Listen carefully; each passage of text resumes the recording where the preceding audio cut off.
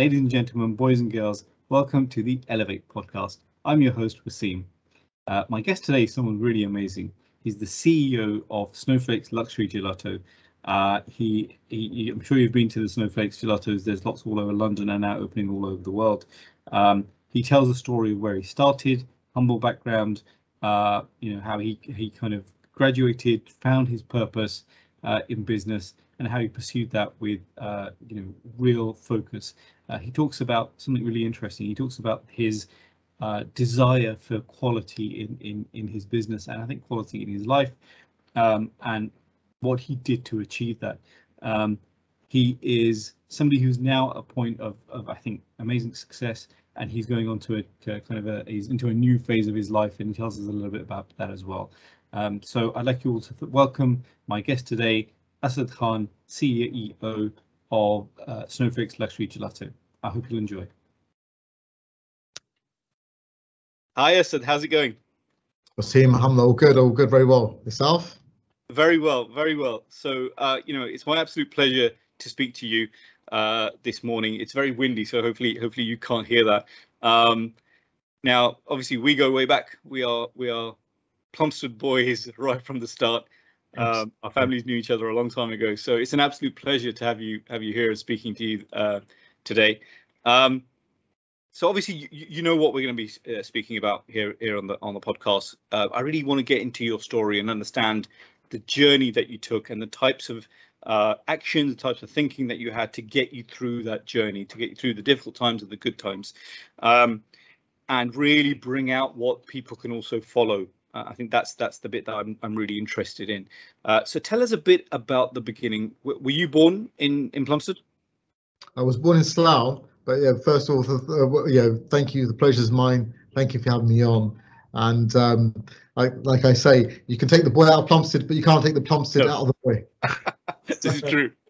So both you and I have Plumstead DNA going through us. And for those people who don't know where Plumstead is on the map, southeast London. It's an amazing place. You should go. Yeah, there was an article in the Guardian a couple of years ago saying Plumstead Common was one of the best places to live in London. Now, I'm not sure if I agree with that, or like okay. It was up and coming, or it was a popular place to live. So I grew up in southeast London. I mean, I was very young when my parents moved over to Plumstead, and we were there primarily. We moved over for a business. My dad got a shop on the high street, and I grew up on top of the shop. So my kind of earliest memories are of me, going up a spiral metal staircase. It was a spiral metal staircase on the flat on top of the shop. We were about 3 families living there. Was that around the back? Around the back, that's right, on Lakedale Road. So that was around the back when we were originally on the left-hand side of the store, and then we moved to above the store. And my memories then were of actually right across from the fire brigade station. So yes. And when I was young, actually, I always had this dream of living out in the countryside with a big garden. And in the holidays, we go and see my cousins in Slough, which is where I was born. A lot of the family still stayed in Slough, and they had a garden, and it felt like a different world, because living on a flat on top of a shop, there's no garden, and the kind of the free space and the open space, it felt like a real real exciting thing, a real adventure to be able to have, and a real luxury as well. So when I was younger, I was always had this I'd love to be living out in the country, and I, alhamdulillah, managed to have that. Lived in Hertfordshire for about 8 years, and we had a huge garden. Actually, I realised a big garden's not that good, and spend half a day mowing the lawn, right? You got to get a ride on.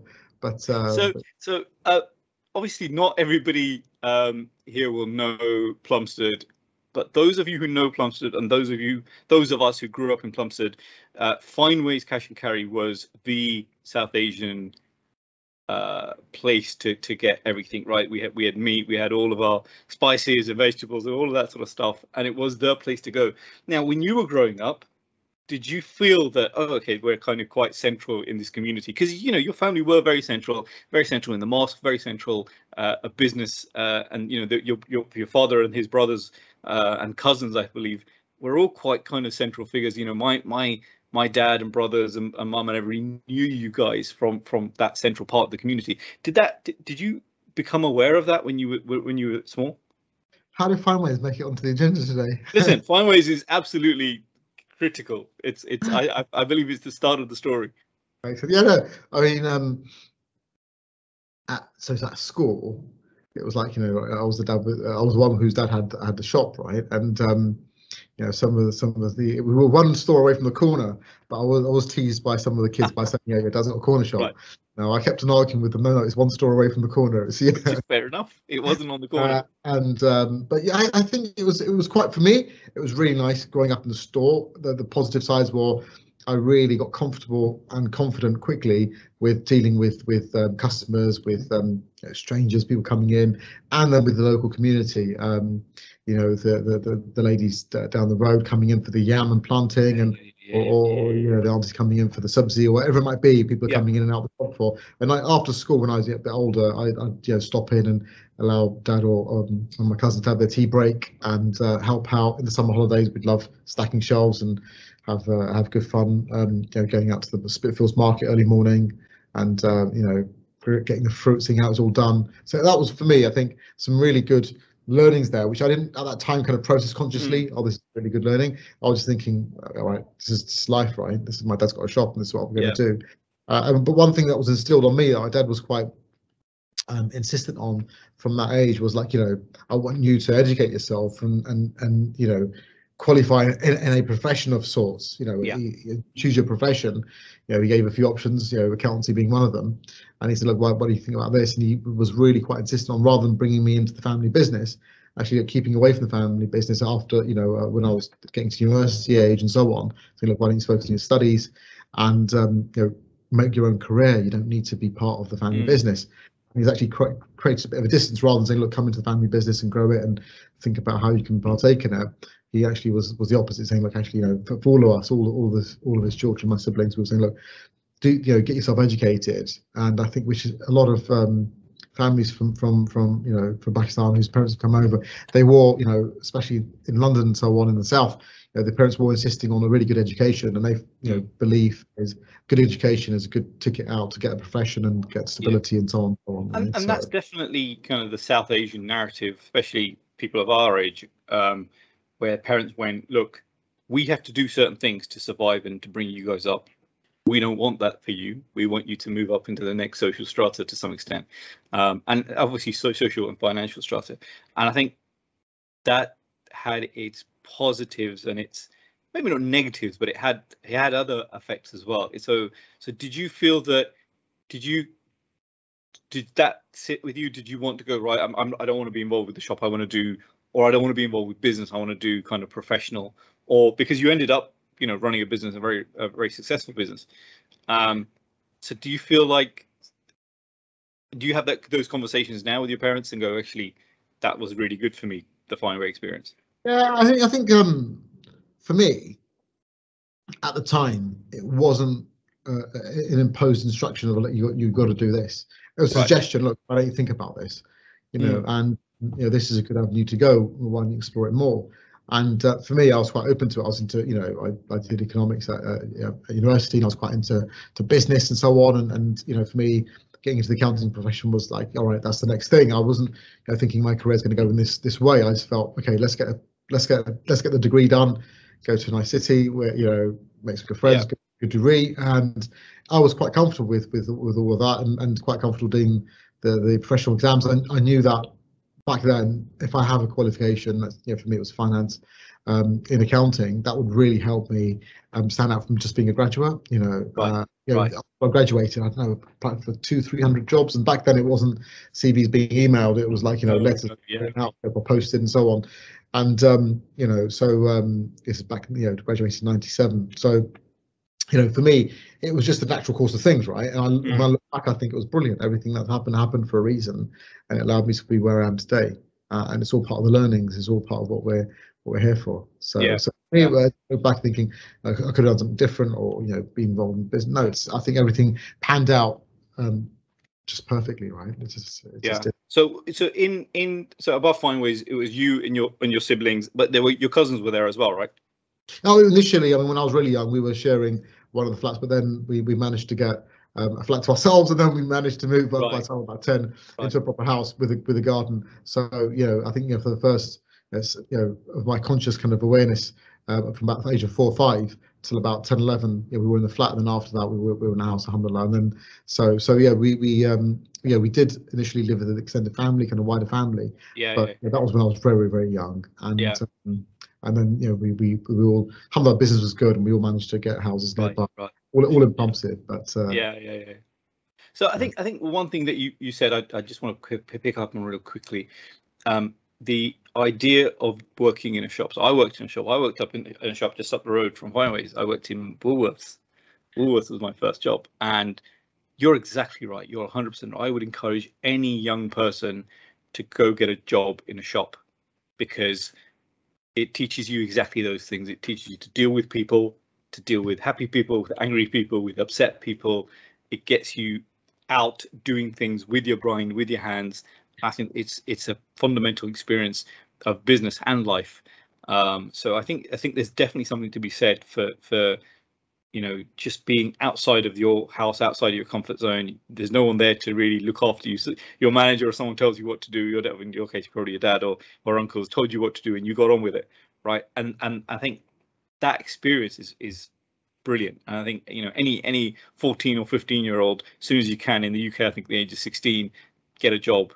In a shop, in a supermarket, in something which is a service industry, because it's very good for you. You don't have to do it for long, maybe only a year, but it's a really good experience.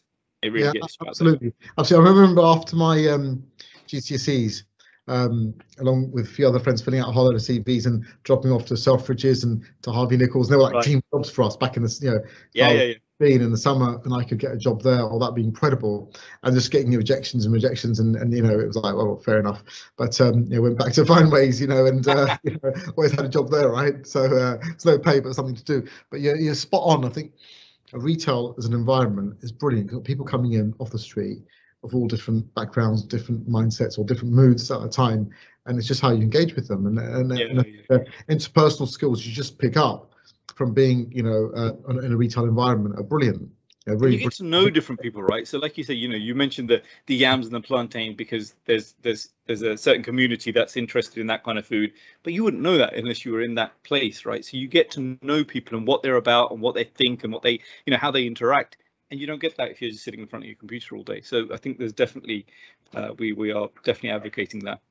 How was school for you? What did you enjoy in school? School's all right. I mean, where did you go, Poly? I went to Woolwich Polytechnic. That's right. So I grew up. We went to Conway and Woolwich Polytechnic. I wasn't an academic type, right? So I didn't come out with a whole string of A's for my GCSEs. But I think you all know Woolwich Polytechnic. I was one of the only 5 other children in the whole year who managed to get 5 or more GCSEs with C plus grade. So there's very few people who actually came out of Woolwich Polytechnic that year who academically excelled. It wasn't known for its academic excellence, as it were. So it was fun. It was school, and it was it was what I did then. And but that's all. Let's try to get you into my private school's Colfs, and I didn't get through the exams. And we tried a few years later with St Dunstan's, but the gap widened because 2 years in poly, and you're not going to get the same. So for me, I wasn't. My dad was saying, "Look, let's get you into a better school," and I was okay. We'll try, but it wasn't for me that the be all and end all. That's something just is all right. Don't worry. Yeah. So, and where did you go to uni? I went to Cardiff University. So really, okay, that's interesting. So how was your time in Cardiff? What was that like? It was a great 3 years, and did economics and accounting. So, and it was a time for me to be responsible for myself, right?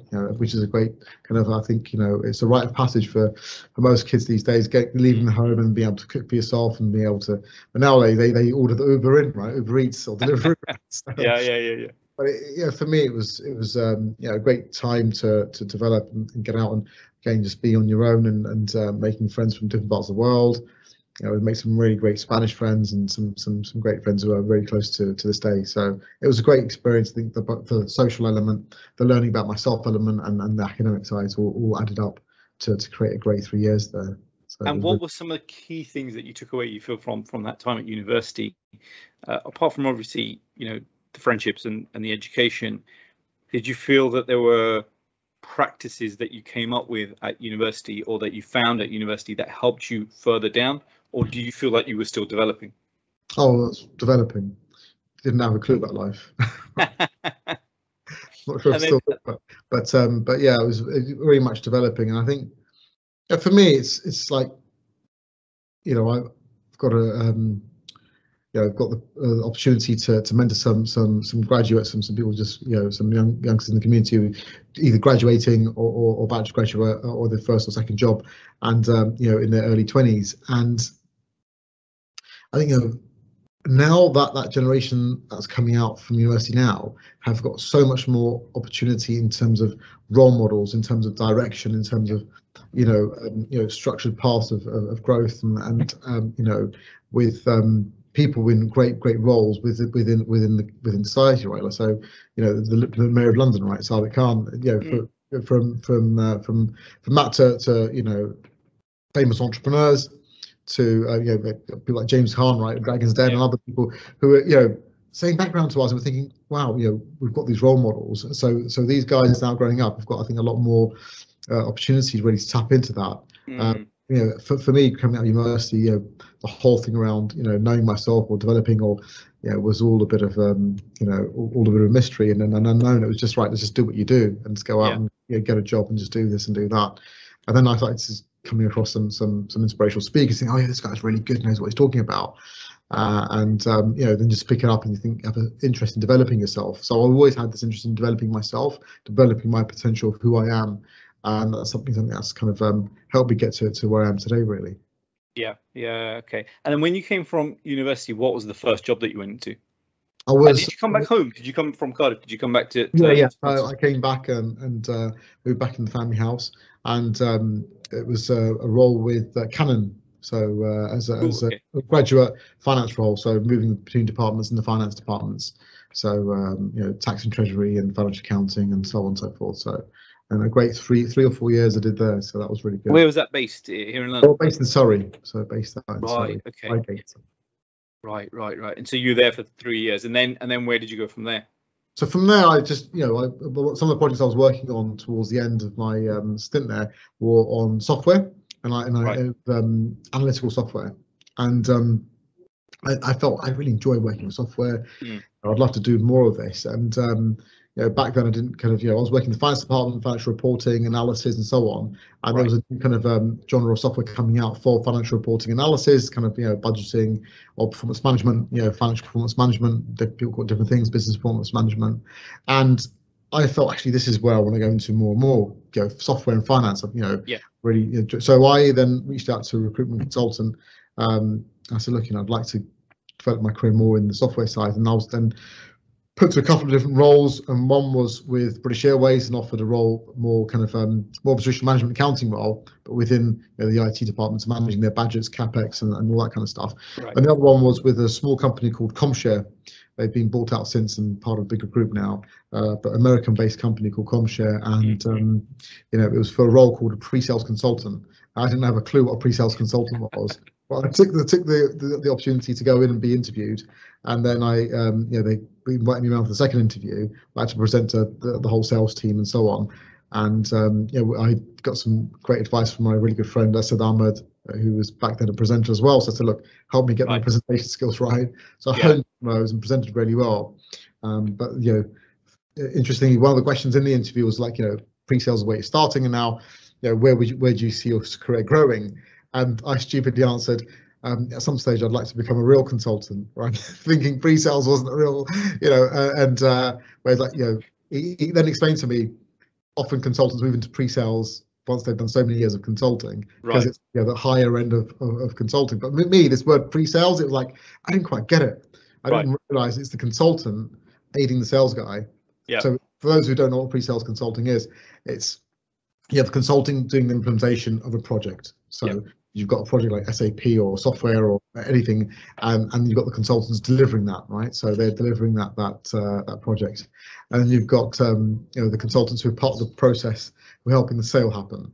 And the sale is the most important thing. You don't get the sale, you don't get the implementation. So they take the best pick of the consultants for the sales side to then go out and help the sales team present, articulate, proof of concept, the benefits, business planning analysis. You've got to think really quickly, and you've got to think on your feet, and you've got to come up with solutions really quickly. Literally on your feet, sometimes presenting to audiences and so on. So I was in pre-sales consulting for a number of years. I loved it, really did. I just it was like, for me, perfect job. Lots of presentations. Didn't have to worry about implementing, because I'm not a starter finisher. I love starting proof of concept. I love engaging with people, seeing so many different businesses I've managed to go out and see, because I was just doing proof of concept, move on. I wasn't stuck in one industry or one company for 2-3 years doing consulting. So I was getting access to much more senior people for my kind of age, and let's say for just recently qualified as an accountant, I was dealing with head of finance, head of IT, and looking at big procurement projects around their software selection. And it was a great time there. And then after that, I actually didn't apply for another job again. I was just referred or moved on with salespeople, and just it was more, there's no kind of applying for jobs. It was more my network and moving along with them. So as that pre-sales consultant, as you say, the presentation aspect was key. How did you start off when you did your first presentations? What did you learn by people like Asad, Ahmed, and through your own experience? How did you hone your presentation skills? What was the key thing for you? I think with presentation, it's being able to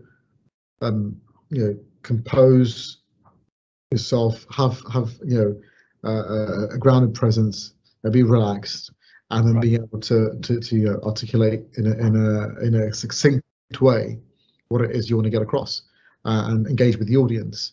And selecting to have eye contact for a moment, how many seconds, at least 7-8 seconds per person, and actually talking to an individual as if they are the audience, and then moving that on, so making people feel really involved, that you are communicating, connecting with them on that one-to-one basis. So really enjoyed it. I think for me, the highlight of my career at that point was being flown out to New York for a presentation to the financial controllers of WPP. So that financial controllers from all around the world for one of their annual kickoffs, and it was in Le Méridien Hotel in New York Times Square. And we were overlooking New York Times Square, and my slot was on, and I was presenting the software. So I had to get everything with pre-sales. You've got to get the software right. Connect, all this kind of things, connecting to the projector, and there's so many things going on. I remember on the plane over upgrading some of the software versions because there's something else going on, and it was and you're thinking, I hope this works, right? And you land and you're doing some trial runs, and you want to make sure in front of a big audience it all goes well, but then you're also presenting, you're talking, and you're also showing software. And so I was there, 30 plus people, financial controllers of WPP, and the room was filled with probably more than 30 people, plus their some of their teams. And it was kind of evening time, so dinner was brought on, and I saw starters being served out. And the one thing I really was pleased about, that I didn't hear a single knife move or single fork move until I finished my presentation, which for me was brilliant. The starters had been served, and they could have just stuck in silence while listening to me. To capture their attention and hold their attention throughout my presentation, which for me, I thought, that was quite nice. And being able to do that, it's always a bit glamorous being able to present in New York, right? Being in London. And so that was great. As part of that role, I did travel a bit, mainly UK based, but a bit of travel back and forth, US based company. So lots of time in Vegas with kickoffs, lots of time in HQ, annual kickoff. Firstly, it was Ann Arbor. But then, in terms of from a business perspective, I did support some business development in Europe and in the Middle East as well, which was all good fun. And so I've done some of this as well. What do you feel you learn from working from different communities across the world, right? So Americans are very different from Europeans. What works in America doesn't necessarily work in Europe. How did you find adapting to that different way of kind of presenting and working and thinking? Do you feel like it was natural, or did it take you a minute? I think for me, what came through for me was being having integrity, right, and being congruent and being aligned to what I'm here for. And as long as I keep that intact, then that's what they'll take from me being there. I didn't make sure. If I'm presenting to native English speaking audience, slow down, Right. go over things a bit slower, and just give some more pauses and some more breaks. But otherwise, for me, it was just be who you are and be the best version of who you are, and that will work, right? If you do that well, and you can resonate well with people. In the software game when we were selling, in any industry, we always say people buy from people. Yeah, true. Okay, so you might have a brand that you might have in mind of like software, or software. Back for me then, the biggest time, the biggest deals I was working on was when I was at SAP, and it was either SAP or Oracle, right? So that was the market leaders, and often we're up against Oracle, but people weren't necessarily aligned to a brand per se. They might have had a certain software that they're currently using, but it's all about the relationship, right? And people buy people. So it's now kind of what, 5-6 years after university has finished. Are you getting the pressure at home to get married, etc.? Oh, you're too late, man. Oh, you're already married. Okay. So I as soon as I qualified as an accountant, my mum kind of clocked in, done, and let's get going. So I got married at the age of 25. Right. And, okay. so I got married at the age of 25, and my lovely wife Shakira, and we're alhamdulillah still together, and we've got three lovely children. Oldest Ibrahim, who's 20.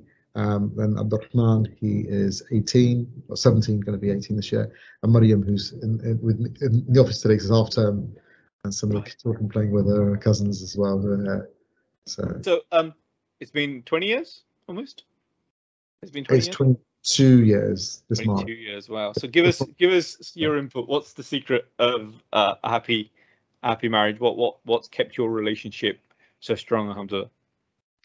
I think be ready for ups and downs, and be accepting that life isn't one long honeymoon, right? Everyone has their own experience in life, and everyone's seeing the vision of their life through their own lenses, right? So perspective I'm seeing is my perspective from where I'm sitting, perspective that Shakira sees from her perspective from where she's sitting, and when I can appreciate and accept someone else's perspective being different to mine, that I can start being a bit more understanding and have like empathy, and through empathy, understanding, and through that connection.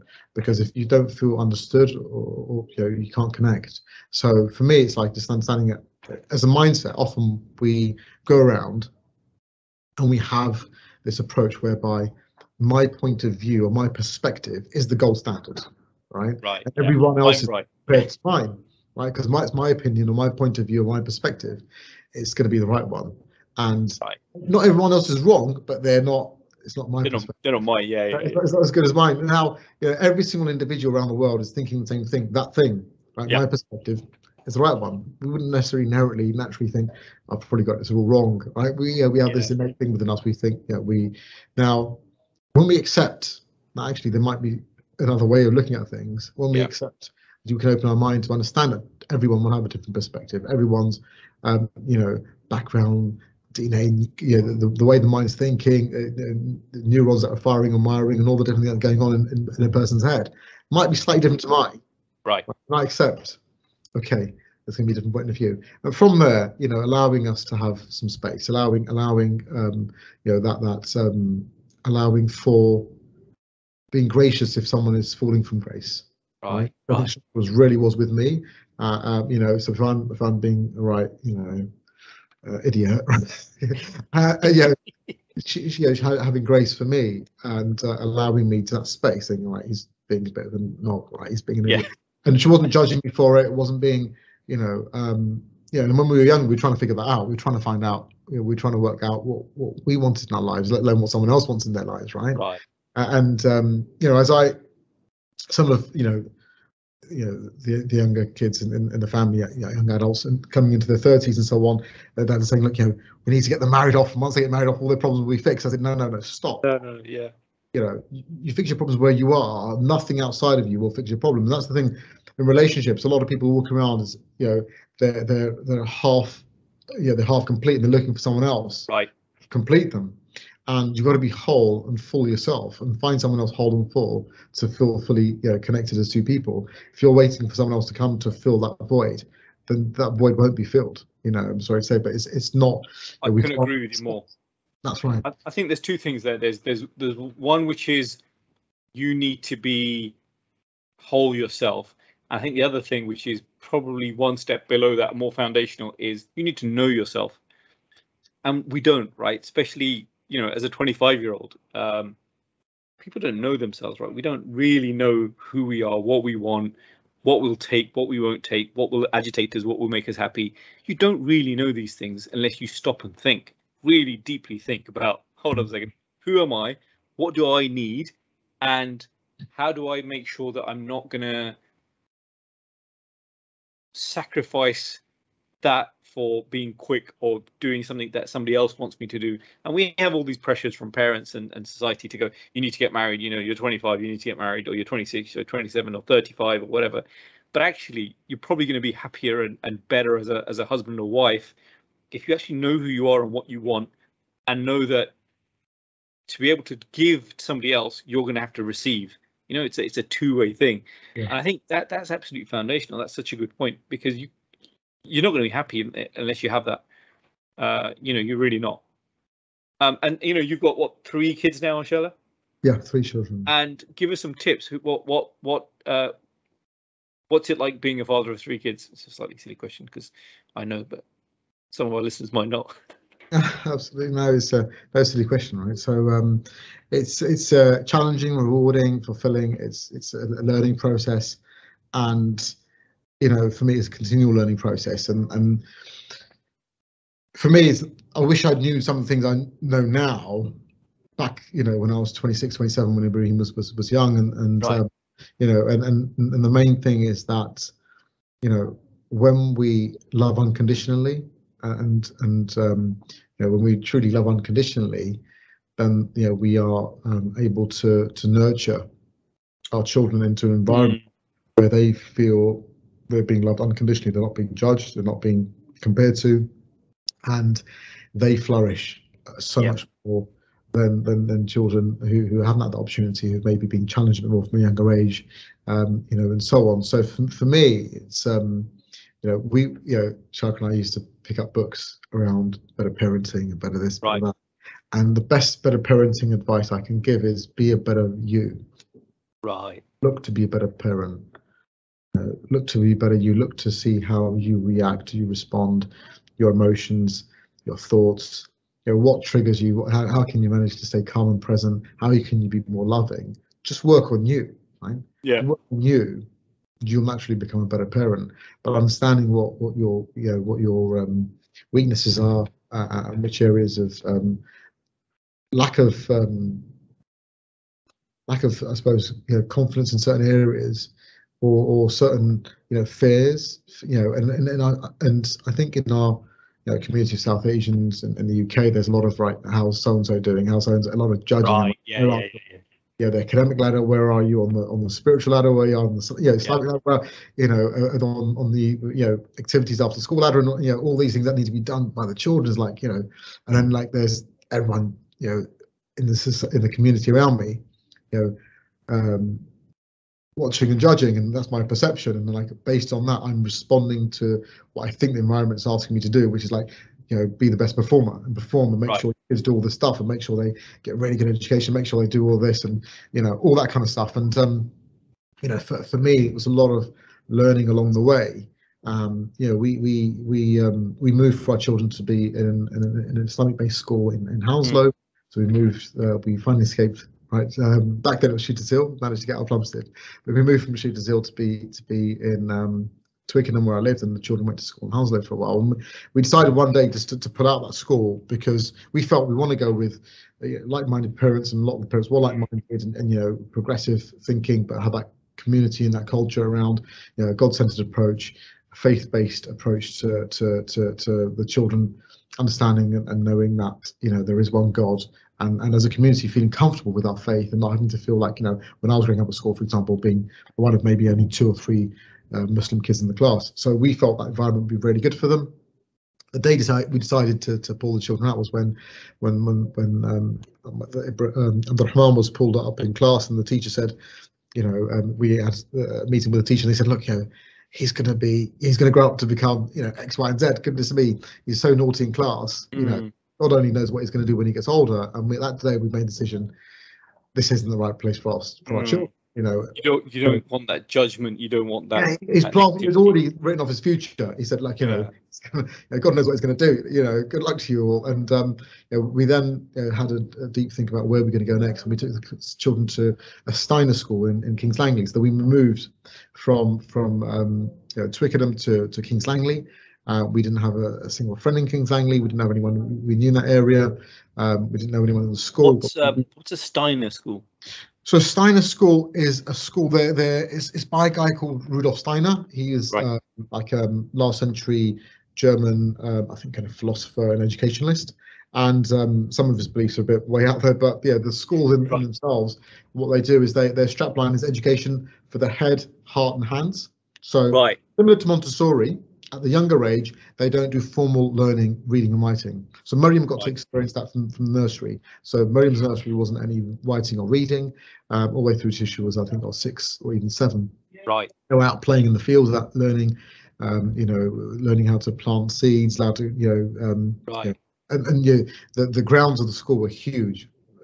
Enormous grounds where they had a farm, they had some bees, they learned, pottery, they learned woodwork, and at a young age really learning, and it really was truly education for the heart, hands, and the mind, and not just focused on academic excellence. So for us, that was a great experience. And from that experience, we realised that our middle son had some challenges that he needed, like dyslexia and some more learning support he needed. So from there, we really learned, okay, we now need to start spending some more time and helping him hone in on his needs and on his requirements.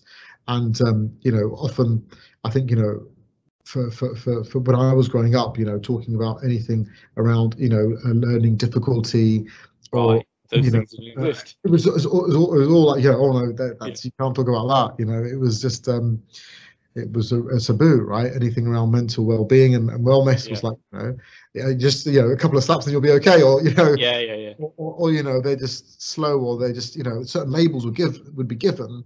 Right. So and so is just slow, or they're just not, and that's not right. It's like you can understand what was the need for that child. Right. Have they got dyslexia? Have they got something else? Have they got another?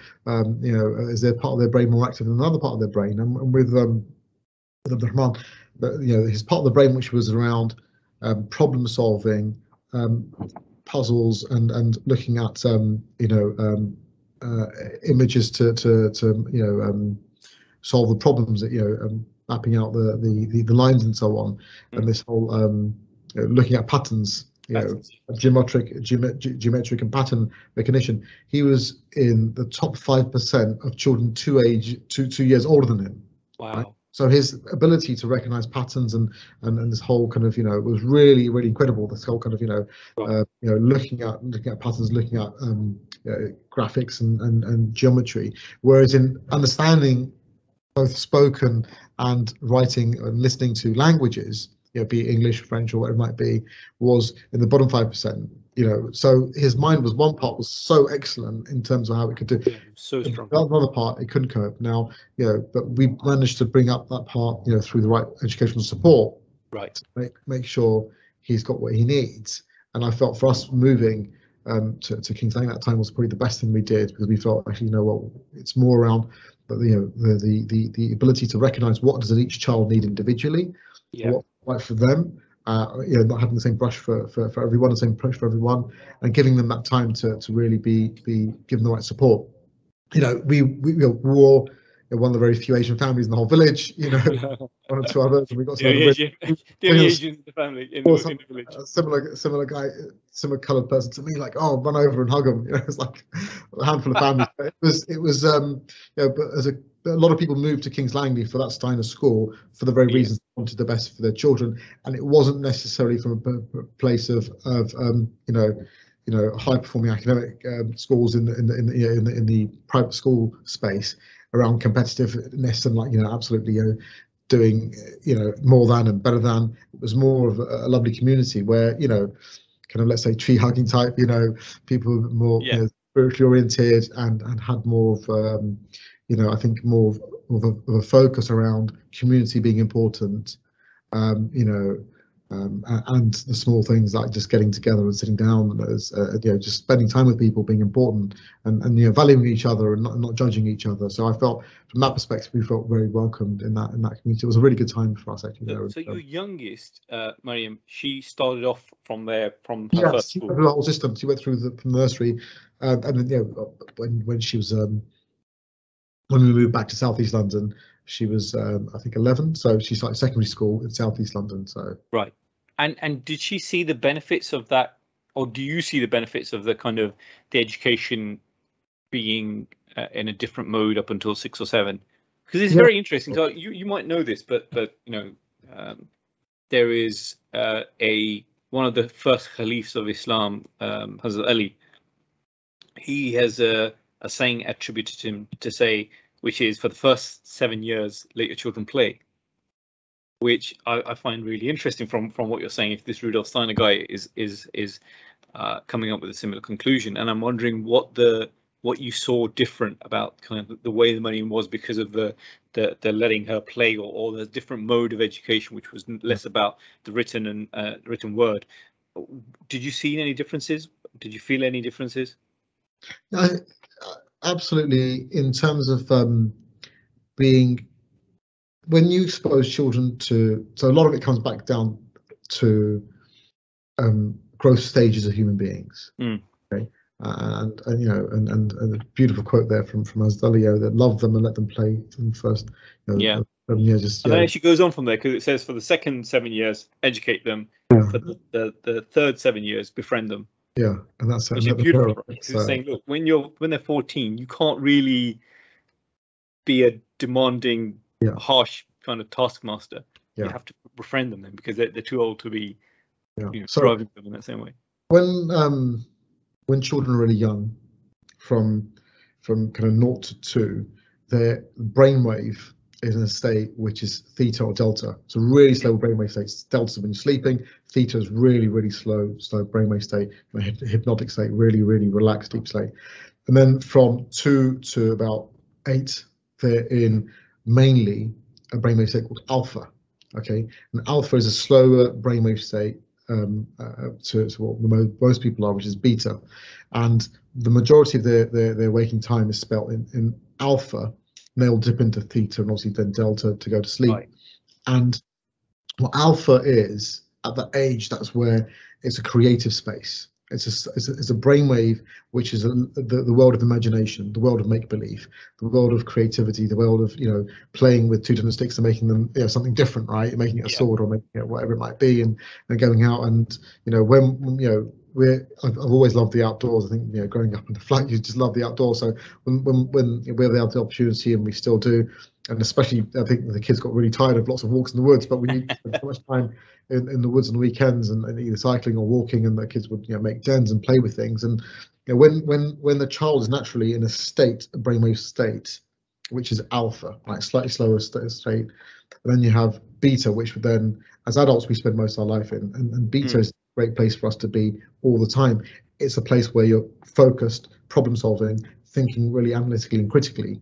Now, if you try to introduce too much beta into a child at the younger age, you create a lot of stress in their life when they're old, when they grow up. Right. Okay, because they haven't lived through being in that, you know, the natural way of being, the fitri way, right? Right. Yeah. And Imam Hamza Yusuf talks about this as well, that there is a big crisis in the Muslim world where you're starting education so young and so strict on this reading and writing and so on at the age of 3, 4, and 5. And I mean, you know, in Pakistan, some of my family there, the young kids are like, yeah, just about 3 or 4 years old. They've got huge rucksacks with all these books on, and there's this demand and almost expectations around so much competition around academic excellence and learning at such a young age. Yeah. And that takes the children to an unnatural brain state for that age of development, which is beta. Now, when you then force a certain brainwave state onto a child, like, you've got to think really analytically and critically and learn these things and learn the alphabet and read and write and start creating more stress in their lives at that young age and start giving them exams at that young age, then you're going against a natural way of things, which is ages for allowing them to create their mind in the space of creativity. So when you have an environment where they can go out into the woods and when they can go out and learn about trees and learn about leaves, they're learning for sure, but not through pen and paper. They're learning through the environment, their senses. right? So when we talk about academic, and there's a great TED talk, a great academic about, most academics think, you know, the rest of our body is just there to support this head of ours, the brain, and you know, and the brain is the most important thing. If we just focus on the brain, we leave all our senses to other senses to one side, right? Right. You know, our ability to have, you know, we have, you know, the five senses, right? So we, you know, sight, smells, touch, and taste and sound, right? And how we develop all those, you develop your sound by going in the woods and hearing the birds tweet from different places and different angles. Right. You know, your brains keep firing off different neurons that way, and you're reacting to this calm environment, and you're, you know, and now they're saying it's therapy, right? For children who have ADHD, go out into the woods where you can hear birds from singing places. Right. It just, there's different sounds coming from different parts of the brain hemisphere and reacting with the eardrums and so on. And it's like, but just being in nature is so important. Right? So for me, allowing the children that time to be in nature, have that experience was really, really important. Much more than the results they're getting at GCSE and A-level, right? That wasn't. So it's how they be and how they become at that age was because you're nurturing more than, you know. We are not our CVs, right? We're not our result. Exactly. And if we live our life like that, we're living our life the wrong way around, right? We're being defined by the result we've been given. We've been told what we are by our teachers, that you're this grade, and you live like that, and you believe that. That becomes your self-identity. Then you're trapped to that. You can't create a new future based on a record of the past, right? You've got to be bigger than the environment, bigger than what you've been told you are, to create this new future. So for me, you know, the children growing up you know, despite, you know, some of the drawbacks of not, you know, having a great community like we did in Hounslow and Twickenham and some of the great other parents I got to meet are still my friends and actually business associates to this day. But the time in the school there for us as parents, and learning about ourselves and learning about children development and growth was important. And I think the children, they might look back and say, "Oh, we didn't enjoy it that much," but I know they probably did. Yeah. Benefited as well. Wow, that's fascinating. So the next thing I wanted to talk about is Snowflake, which is this amazing gelato place that you have. Started off in London, has gone much wider now, is now worldwide, I believe. We can say we're global. I don't think we're as far as worldwide just yet, but we've got a few more national locations we're going to announce in the next couple of weeks. So, okay. So how did that all start off? So you were working as a pre-sales consultant. You moved to SAP at some point, right? Yeah, I moved to SAP through you know, being referred into business objects. So business objects were acquired by SAP.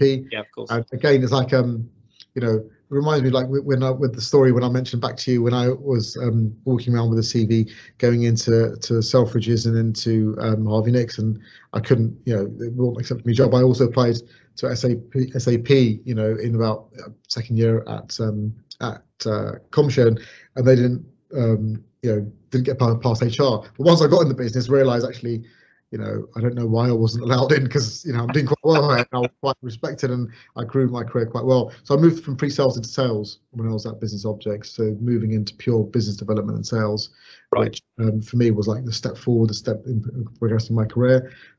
Love pre-sales, love going up and down the country and presenting, but for me it was being the captain of the ship was a salesperson, so business person, and I really wanted to develop that further, and at SAP had the opportunity to. So at SAP, working business development, you know, and I had an opportunity back in 2011 to go out to the Middle East and be a business development person there, new business for SAP Dubai, and working across the MENA region, Middle East, North Africa.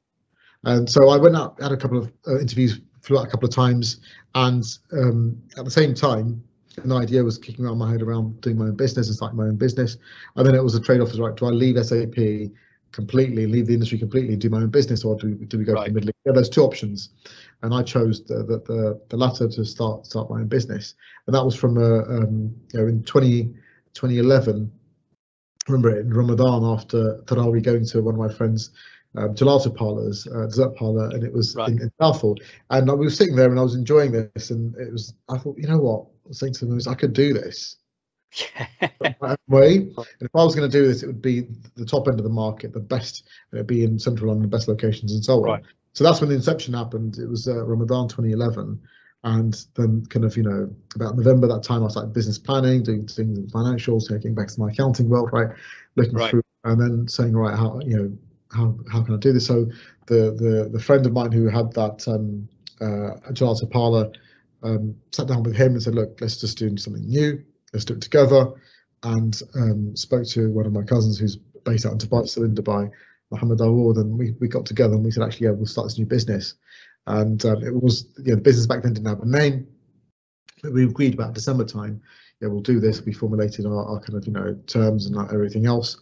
And we set about saying, right, we want to create the best quality gelato there is in London. For my remit was doing that.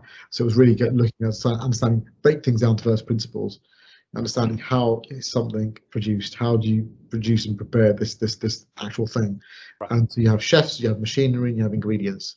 That's right, let's get the best chefs, the best ingredients, and the best machinery. So went to task on that, spending some time in this meeting was my research with gelato chefs there, esteemed gelato chefs there, looking at suppliers from Italy around the whole ingredients. And then 70% of gelato is milk. Right. So we then set about looking for the best milk in the UK. We settled with a farmer we're still using to this day, Ivy House Farm, based in Freeman, Somerset, and Jeff and Kim Bowles run it, family-run farm, and ethical farm, organic, and they have a Jersey herd, and the cream and the Jersey milk is just incredible. Amazing. And that gives our gelato that real differentiation in the market. And we won over 30 stars in Great Taste. We were Supreme Champions in 2014. So started our first stop in 2012, and the name Snowflake came about. We had a whole load of different names being put around, with different dessert or different gelato something. And my brother sat down and said, let's just do some brainstorming. And he said Snowflake, and as soon as he said Snowflake, I initially thought, that doesn't sound right. And then I think about, let me say that again. And then we ended up having Snowflake Luxury Gelato being the original kind of brand name. Snowflake. And the reason why I went for Snowflake was, the pureness of snow, uniqueness of snow. Everyone loves some snow in the UK, right? Yeah, everyone loves snow. Yeah. And it's the charm of snow, the novelty of snow. And each flake being individual, it's soft and so on. So we love the name. We registered the name, trademarked the name Snowflake, and we went about looking for the provenance and the ingredients. We did that and looking for a unit, and we settled on a unit in Westbourne Grove. We found a unit, and we actually then changed the unit because the subway in Westbourne Grove was up for grabs. Why we were already given a deposit, but the lesson I learned back then was cut your losses early. If you need to move on, move on. Don't keep on digging, because that unit we initially went for actually was probably too small. And the one we went for, although we lost, I think £4,000 or £5,000 on a deposit, it didn't matter because the other unit was much more ideal for us. We were actually not being able to do what we wanted to do in the smaller unit. Right. So if you're making a mistake in business, just learn from it and move forward from it. Don't make a mistake quickly. Yeah, and you move on, like clean cut, move on. Cut your losses. Don't put good money after bad. So Westbourne Grove was the first store. Great part of London I felt to be in terms of the rents weren't too high. We managed to get some great exposure. A lot of foodies would go around there. And this is pre-Instagram days and so on. So we just grew by word of mouth. Back then, didn't even have a website. So we had Paolo, our head chef. Met Paolo, loved the guy from day one. He's still with us to this day. And we have a great relationship. And it's like a secret relationship is give them space, right? Allow them to be there. Yeah. And he's that creative genius, right? Who has lots of ideas about gelato and lots of flavor ideas, and we've done over 100 flavors, together. We've travelled, lots of the world together as well. Supporting our growth out in the Middle East, and and so on. And what's your favorite flavor? So my favorite flavor, it's difficult to say one flavor, but I love salted caramel and I love the raspberry as well. So the raspberry sorbet. And the raspberry was Ibrahim, my oldest son, his idea. He said, look, you've got to do a raspberry sorbet. And so we set off doing a raspberry sorbet. Actually, when we started out in 2012, in 2013, we applied to Great Taste for a whole load of flavors. We submitted them in the Guild of Fine Foods. Those who don't know, Great Taste, the Guild of Fine Foods has been going on for about, I think, 28, 29 years now. But back then it was like maybe 20 years. And they are the kind of independent kind of food critics, and they have lots of different judges who are either food writers, chefs, presenters from food programs and so on, trying all these different products that are submitted. And in 2013, we submitted a strawberry, a raspberry, some other flavors. And the strawberry got 3 stars, which is the highest you can get, and only about 100 products got 3 stars, and about 8,000 products were submitted that year.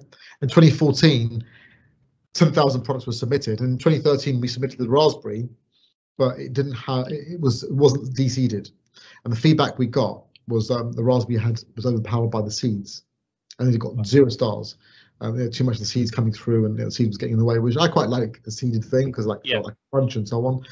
Some people like seeded jam, some like seedless jam, right? So so we then 2014 developed the recipe further. We used to get our own raspberries and go to the market, certain type of raspberries and Scottish or Kent and so on, and certain ripeness, and then we blend those up with just spring water and some grape sugar and some pectin. So really, really basic, simple, 3 compound ingredients, but good quality in each, and blend that together to make this amazing product. We submitted it again in 2014, and we were voted supreme champions, which is the #1 product, not in ice cream, not in the #1 food products for that year, out of 10,000 products that were submitted.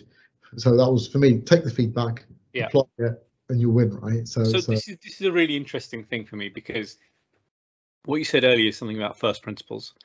And so when you had this vision of quality and you broke that down and said, right, to get quality, what are the key 3 things, or what are the key things that will lead us to be the best quality?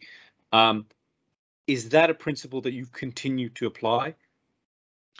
Absolutely. You've got to always break things down to first principle.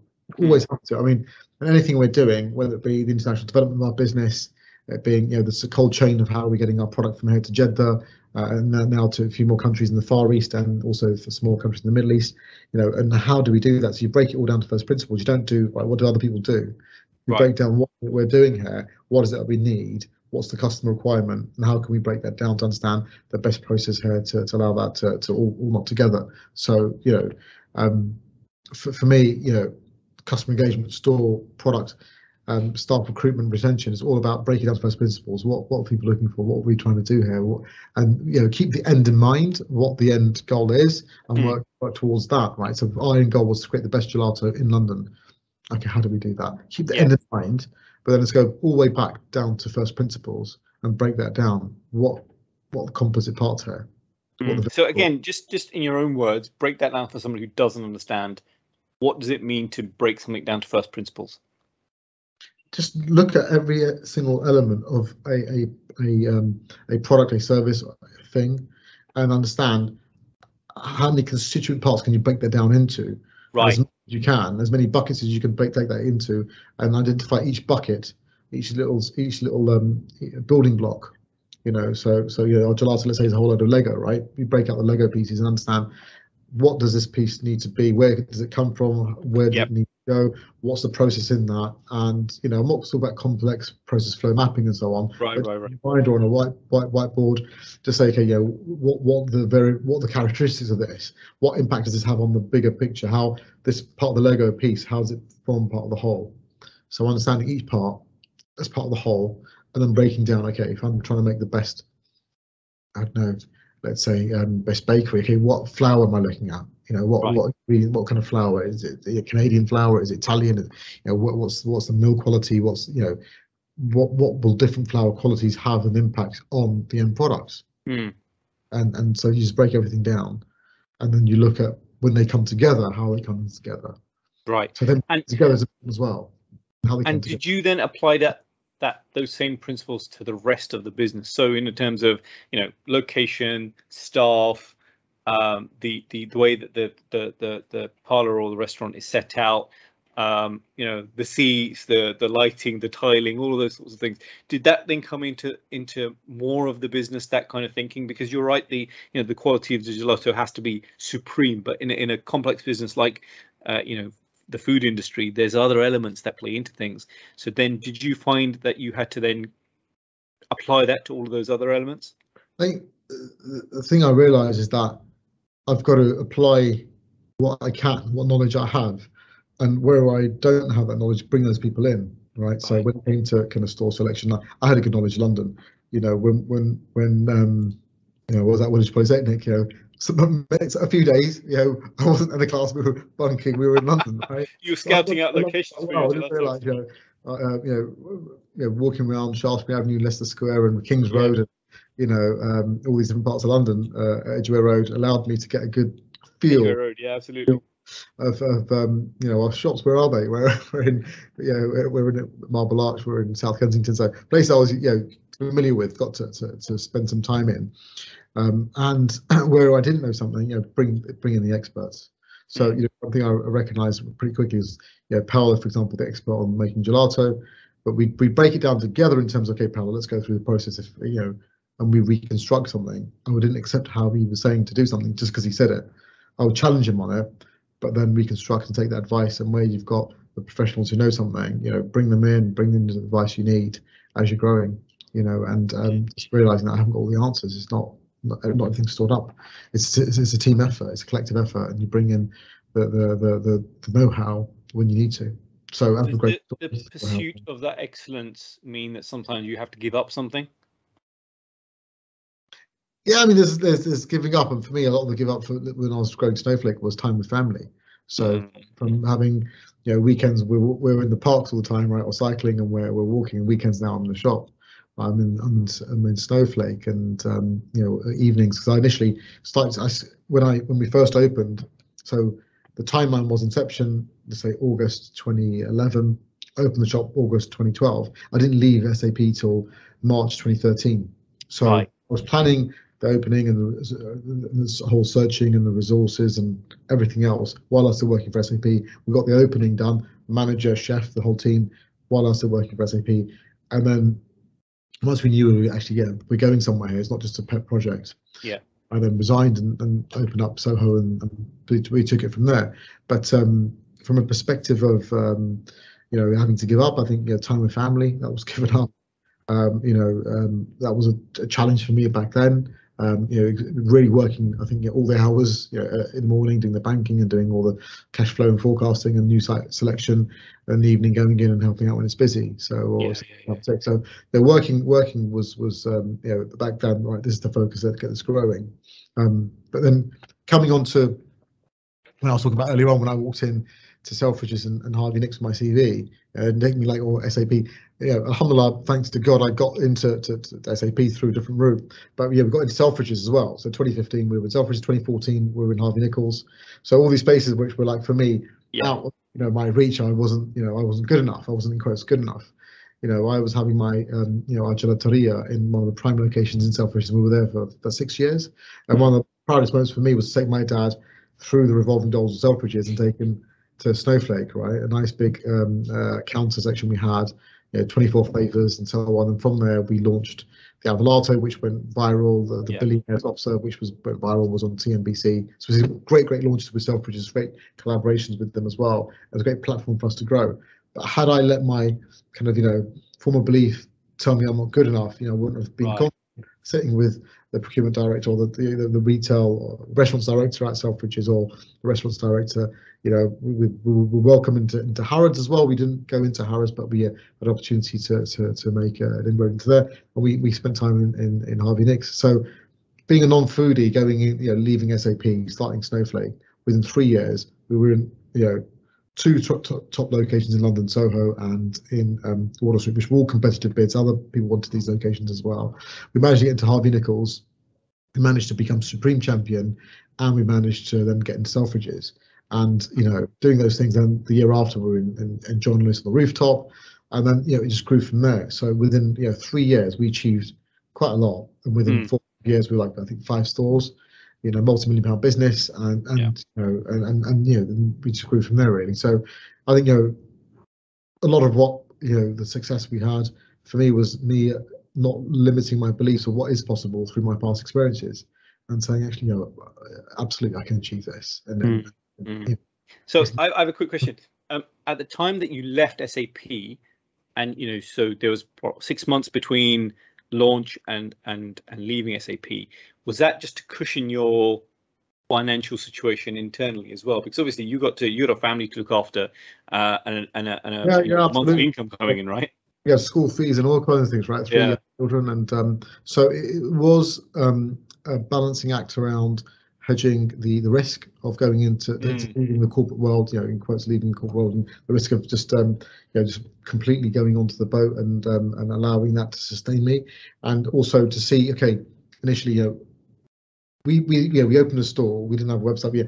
How is this going to grow? How is this going to develop? To making sure the market was responding. And I had the saying that, a few things don't lie to you, and one is the markets don't lie to you, your taste buds don't lie to you, and your heart won't lie to you, right? And if you follow, your heart, right, and you make something that tastes great for you as an individual, the markets will respond, and that's what Thank God. That's great. That's a great saying. That's really useful. So for me, it was like, right, the market's the market. People are going to come in or not come in. There's no excuses I can give. If they're a great product, people come in. Now, as a brand, we've fallen down on a number of things, and we've not been at the top of our game on a number of things. Don't want to necessarily highlight them now in this interview, but we some of our stores do need an update, refresh, or refurbishment, investment into the look and feel, the whole kind of experience of that retail experience, or that kind of customer experience needs to be honed in. The one thing that's kept us going strong is a damn good product. Despite maybe not having the best looking shops, and despite there being some really dwindling places to go, we've got a 70% typical customer repeat base. So 70% of our sales from existing customers. They still come in for the quality of the ice cream, for the gelato. People travel from other sides of London to get into one of our snowflakes because the quality is just really there. And so you continue to be a partnership. How complex or easy is it working with other people in something that you feel so you spend so much of your time with, and you have such strong opinions and strong directives on? Is there disagreements? How do you manage those kind of relationships? Yeah, I think like being married, right, early on, or being a parent early on, you just haven't got a freaking clue. Like, you're working it out, and you're just working it out, and you're trying to just work it out through mistakes, and then you be graceful and excuse each other. The Norman Storm and form. And similarly with a business partnership, I've never done a business partnership together. And there's four of us, and from the same four of us plus one other director to join us recently, based out in the Middle East. But I was the one who gave up my job. I was the one who ran the business day to day, then got on, made things happen. So from the partnership perspective, I think for me, I made loads of balls ups, and I'm very grateful that I've got very patient partners, and I think we learned and grew together. But it comes back to perspective, comes back to how we engage with others, and if we think we're always right and our angle is the right angle, and see the others being because they don't agree with us, they're wrong in quotes. That's a disaster. And it comes back to, okay, I can read all the business management books and all the development books, but if I can't read who I am myself and develop myself as an individual from the inside out, then I'm not going to be the best business partner. Right. For anything, you've got to be your best self, right? And your best self, you've got to look at how you're going to grow and develop that. And that is a combination of things, reading and understanding, but also practices. You've got to start going inside and understanding yourself, understanding what do I react to, what do I respond to, my thinking patterns, and so start kind of objectively looking at what do I think about all day long, right? What are how my emotions are, what triggers me? Can I refrain from being triggered by an environmental thing, and so on? And you'll start going into this process now. As human beings, we have 60,000 thoughts every day, typically. And 80% of our thoughts are the same thoughts, right? So we typically have 50,000 plus thoughts, which are the same thoughts as the one we've had before, the ones we had yesterday. How many do we have? 60,000, did you say? 60,000 thoughts a day. I reckon about 30,000 of mine is I'm hungry. There we go. So, and 80% are the same, right? And maybe for you, it's 90% of the same about being hungry. Yeah. And then also our brain will record negative things much more than positive things. The reason why this is from a survival perspective. So as human beings, we need to identify and remember danger, remember anything negative in the environment in order for us to avoid that in the future, to survive, to stay alive. And this survival requirement for us to then recall and remember things that are negative have now taken it to the point where it's actually impacting our health, right? When we're looking at a negative thing or constantly looking at something which is negative, or remembering the negative, then we're living by the hormones of stress of that event happening in the past, and we're replaying it in our minds over and over again. And our body can't differentiate between that event happening in the past and it being real now. But our mind's playing it, and we're still releasing the same chemicals, the cortisol, the stress, you know, and we're left with you know, the stress in our body. So, you know, for me, it's you know, whatever we want to pursue, you got to pursue what you're about, and you know, your best version of who you are is the only thing you can ever become, right? So when we're younger, we look at, you know, actors, or for me it was tennis players, or Formula One drivers. I wish I was Ayrton Senna. I wish I was, you know, you can never be anyone else, right? You can only be the best version of your own self. Right? Now, how do you do that? How do you become the best version of yourself? That's a great question, right? You think, okay, how do I develop myself more? How, rather than thinking I've got to be a brilliant parent, I've got to be the right parent, or the right, you know, show society what I'm doing, or the right business partner, or the right husband, or whatever it might be, the right entrepreneur. All of those, the only way you're going to excel, truly excel, and be brilliant at all of them, is know yourself. Right. Know yourself. You've got to work with who you are. You've got to work by knowing yourself is understanding, right, what are my thoughts? And sit back one day thinking, step back from being stuck in your thoughts and letting them take you down this kind of road somewhere, to think, all right, where are my thoughts taking me today? Where in my mind, where what are my thought patterns? What do I react to? What rubs me up the wrong way? Right. When things aren't going my way, when with society, you know, or the world, or the, you know, the COVID, anything happens that isn't in alignment with what I think should happen. Right. There's rub, and then, okay, am I letting that rub affect me inside? Because if I'm letting the external environment control me, who I am, then I'm like almost like a yo-yo, right? I'm just I'm high when everything's good, and I'm down when everything's down. And if we're living like that, we're going to live in a life of stress. We're going to live in a life of needing more, wanting more, having more. We're looking for fulfillment on the hamster wheel to nowhere, right? And we will never find fulfillment in achieving an external goal ever. Achieving external goals are good. Achieving external goals are important. Having a goal, knowing where we want to go is important. Most people don't even know where they want to go. Ask people, they'll say, where I am now is not the right place. Where do you want to go? I don't know. It's like going to a train station and asking for a ticket. And not knowing where do you want to go? I don't know. I just don't want to be here.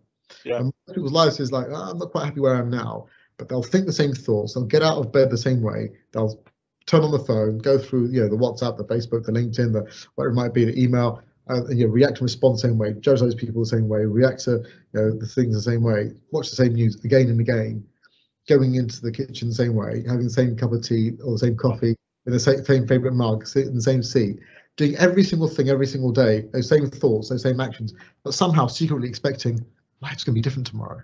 Right. It doesn't work that way. Next year I'll smash it. Next year I'll make it happen. Next year everything will line up. How can it, when we live in an environment where we're just repeating the same things again, living the same way again, having the same thought patterns again, and not making that fundamental change, how can we expect things to change? No, we can't. Right?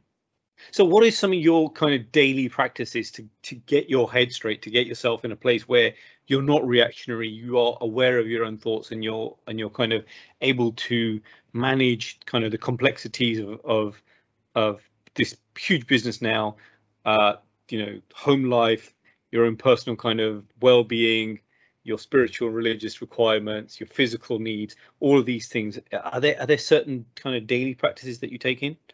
Yeah, and you know, you cover off so many things there, right? And all these things have a different pull on us. Yeah. And these different pulls on us, sometimes we pull in a certain way where we feel like I haven't got time for the gym, I haven't got time for X, I haven't got time for my family, or you know, and then I think sometimes it's important to sit back and say, okay, what's most important to me now?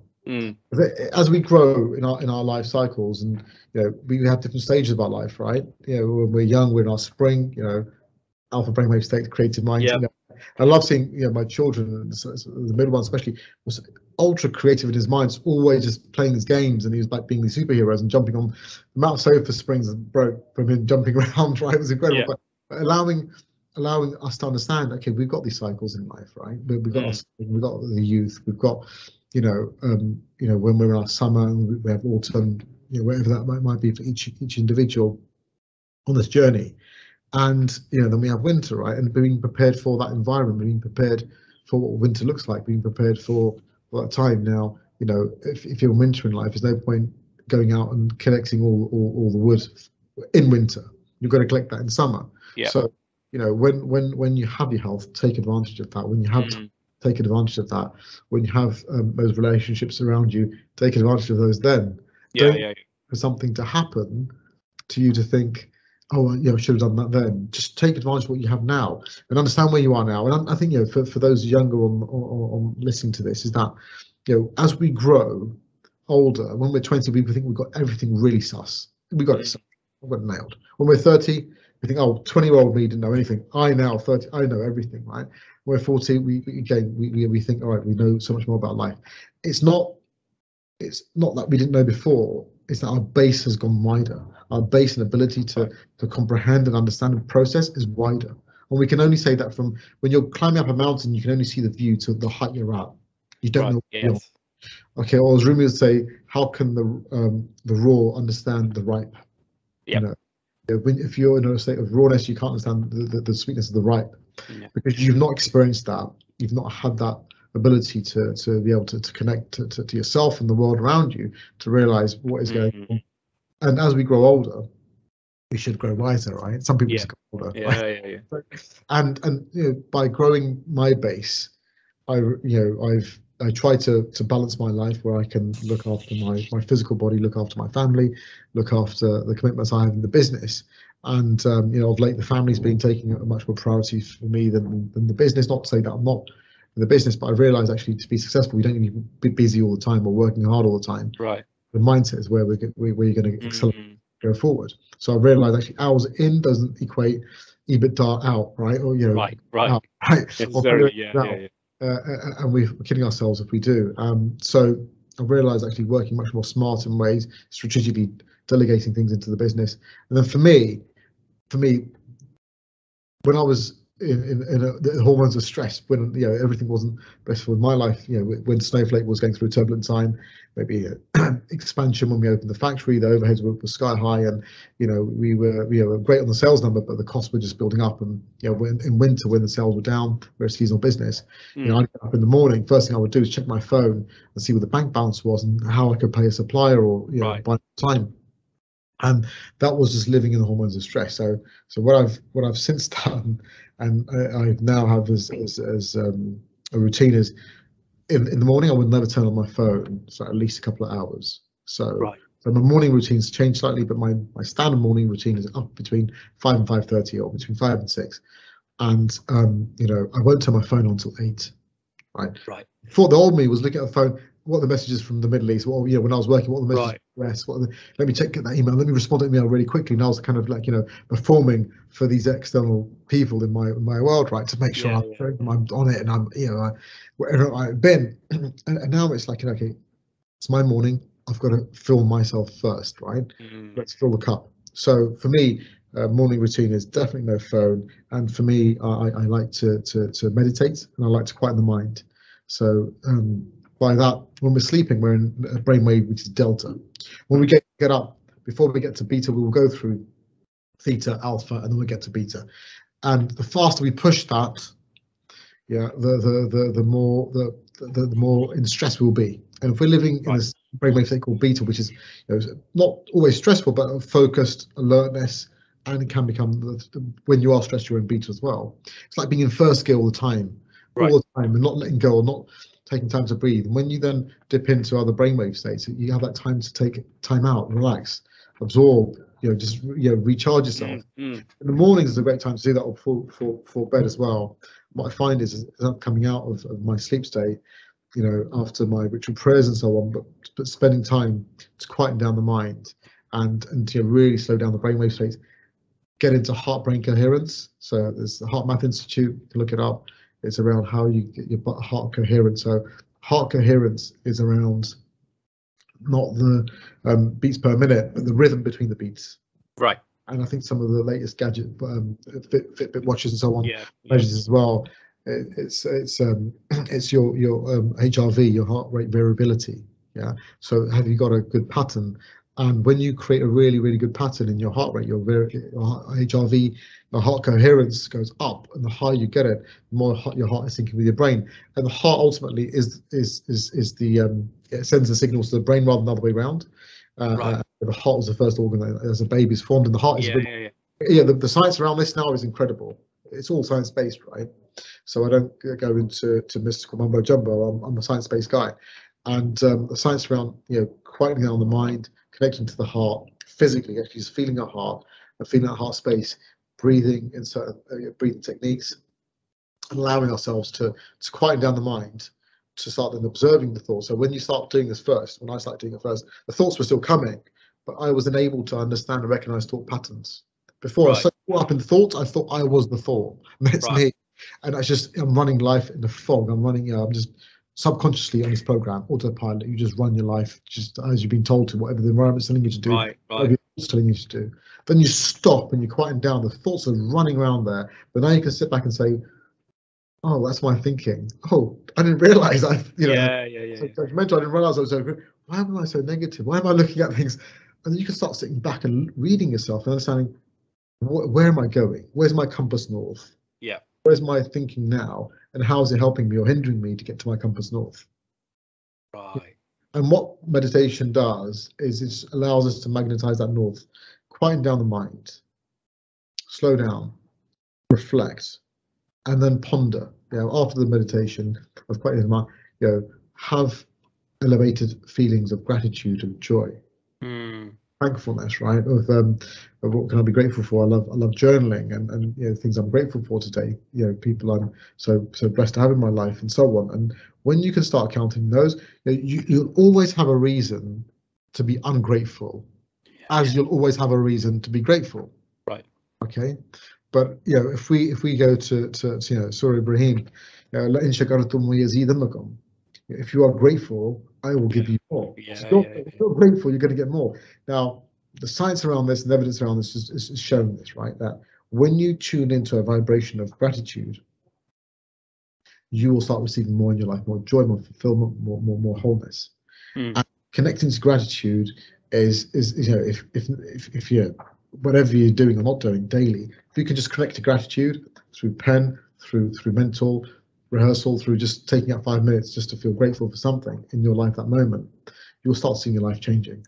Wow. And this is where I saw my life change, where I had some great insights and opportunities, start some really deep insights. I started kind of developing myself through mentors from 2015, but I really made a massive improvement in 2019, just before pre-pandemic, and coming into 2020, where some of the years I had between those stints were really full of a lot of stress. And just pre-COVID, I managed to spend some time really learning about myself, really going out for a week and a retreat and quieting down the mind. And then in March, it was in January in Dubai, and in March we had the pandemic hit. And I think, thank God I was given the best preparation for this pandemic. Right. Down, but I didn't react to respond to the environment. And us post-pandemic, we're a much stronger business, much healthier balance sheet. We're now international. We opened up through the pandemic in Jeddah. We're now opening up in 2 other international locations. Can't mention them now, but we'll announce them on our LinkedIn and our social media. Really, really glamorous locations as well, and really great locations for our growth. We've been given the preferred vendor status of a great shopping centre in the northwest of the country. Incredible exclusive partnership for that. And these things happened for me, not because the environment was right. COVID was happening, our shops were shut. I changed my state. So as a leader, when you change your state, everything around you changes, right? Right. And they say morale in the business, morale trickles down from the top. It doesn't rise from the bottom. Right. A state a leader is in will affect everyone. Will affect everybody. Agree. So what's the next step now? So mashallah, Snowflake is established as an amazing business. You're now going global. What's next for you? Will you continue to kind of focus on developing yourself to develop Snowflake, or what's the thinking? What's next? So we can only grow to the environment we allow ourselves and our minds to grow to, right? So the more I grow in my environment, my own mind, the more I allow the business to grow. So it's mindset, right? I've worked when I was in software, strategy software, and had software to represent visual strategies and balance scorecard and all this kind of stuff, right? And then there's always the thing about the strategy execution gap, right? What causes this gap and where is it? Is it people, processes, and da da da? And you map it all out.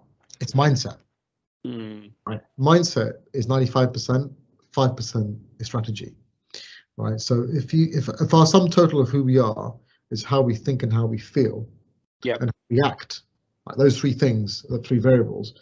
If we're not monitoring how we're thinking, how we're feeling, and how we're acting, obviously we watch how we're acting, we're physically doing things, we can see the results of that. But how we're thinking, how we're feeling, what's our mind telling us, what's the conversation we're having in our head, and how we're talking with others.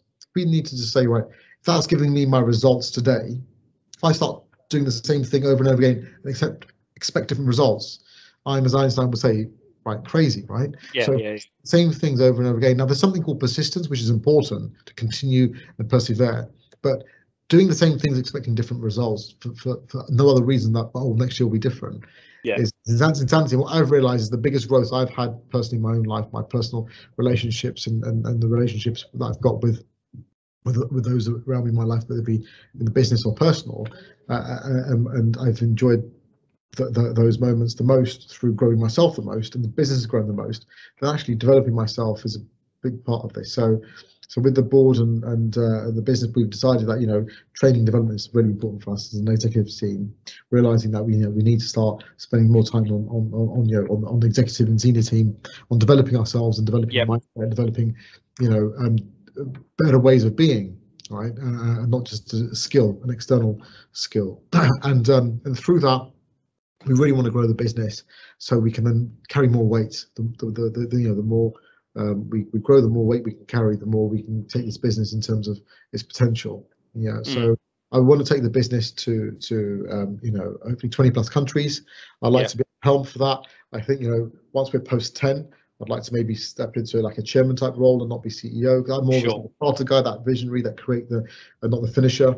And when there's when we're a big organization where there's operational requirements are much more exceeding the kind of founder visionary requirements, then I'd like someone with that operational prowess to come in and run a huge operation and have more of a kind of a chairman type role. That's the vision I've got, and then an exit. I'd like us to create a valuation in the business, which is going to be a beautiful, healthy return for all those who have invested hard-earned money into Snowflake and trusted me with that, and allow us to get a great return. So for me, the vision is continue our international expansion, continue the UK expansion, mainly through franchise in the UK and internationally purely through franchise. Continue that momentum and really grow fast through working on some great deals, some great partners, and allow opportunities to come to us for us to execute well on, and create for me the vision of having Snowflake as the world's best loved gelato brand. Having globally, there is a big gap in terms of the global brands in gelato. There's only a few, so there's a lot of space for us to go into that market. And then and I'd love to exit to realize some great gains from the work I've put in over the last 10 years. It's our 10th anniversary this year, so we're going to celebrate that quite well. And so by the time I think the company's 15 years old, I hope that we're in a place where we are looking at. My position is maybe moved on, and in terms of maybe a chairman role, or we've looked at an exit or partial exit.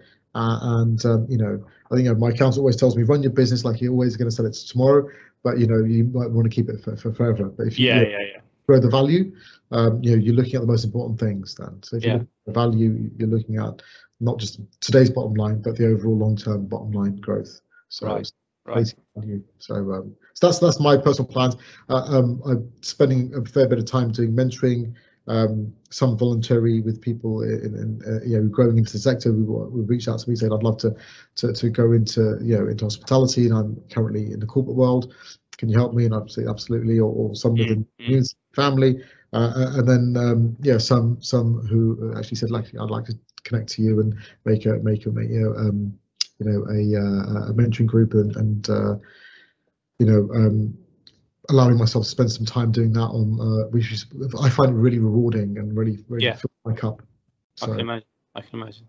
So we're coming to the end of our time. I know you're busy man with lots of other engagements. I have two of my favorite questions that I ask right at the end. Can you give us a book recommendation? What's one of the books that you suggest everybody reads because it's affected you in some way? Yeah, Untethered Soul, Michael Singer. Untethered Soul. Right, I will check that out. Let me write that down. Untethered Soul. So Michael Singer, yeah. Yeah, there's about So 5 I could recommend, but that's probably the one that springs out at the moment. It's one I'll tell you what. my mentees on our study circle at the moment. So if you want to send me some other ones, send me them, and I'll put them onto the link of the YouTube. The other question, which is probably my favorite one, is what's your favorite film, or what's the one film that you could watch over and over again? I don't think there is one that I can watch over again. I get bored of the same thing. Just. I don't know. I don't much watch TV. Hardly watch TV, man. I'm a long guy for films. What's the last film I've seen? What's the last thing that really got me excited? They should warn me about this question. I could have thought about the answer, but the book is there. I like reading. I like Audible. I love listening to books when I'm driving into work. Right. Films. I don't know, man. I was like, I have to think about that. I enjoyed watching The Man from U.N.C.L.E. That was quite good. Really? Okay. With what's those guys? I can't remember the names now, but I know the one you mean. Yeah, I mean, yeah. But the time I'm watching the film, most of the time I'm on the plane. Right. So if I'm on a plane, I watch a film. I don't want to be working on a plane, and sometimes just don't want to be reading all the time as well. So I like watching films when I'm on a plane. But I'm not a film buff. I used to be. And when you asked me when I was younger, it was pretty Scarface or something. But yeah, Scarface was great. But no, sorry, pass on that one. So, okay, no, so I'm taking. If I find something, I'll post it to you. I think, yeah, that was a film. Post it to me. That's great. So listen, Asad, this has been an amazing, insightful, beautiful conversation. And I think what I will do is we'll get this out, and then at some point I'll invite you back to talk. Just solely about the kind of the meditation and some of these mental exercises that you kind of alluded to at the end there, and that might be a separate thing that we do at some point in the near future. But I want to thank you for your time and your insights and letting us into your world and into the world of Snowflake, and I really appreciate that. Thank you so much. I think it was a pleasure. Thank you for having me on. Thank you, Asad. Take care. So that was Asad Khan, and I'm sure you'll agree, a really amazing story, very beautiful guy, and has a real deep sense of spirituality about him, despite his enormous material success. So I hope you all really enjoyed that, and as ever, please subscribe, please like, please comment. If you have any questions for us, let me know and I'll pass them on. And we'll hear more from him. I'm going to do another session with him at some point soon. So like I said, please subscribe, like, comment. That's everything for now. Thank you. Bye.